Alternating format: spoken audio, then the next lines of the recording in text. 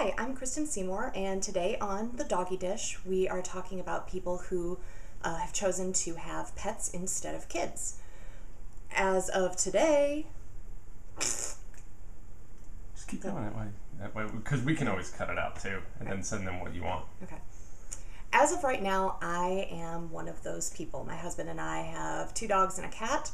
We do not have kids, and at the moment we don't have plans to have kids. I don't think it necessarily needs to be an either-or decision, but I totally get why people would choose pets instead of kids in general. I get along better with your average dog than I do your average child. I'm not a child hater. There are many children I do like.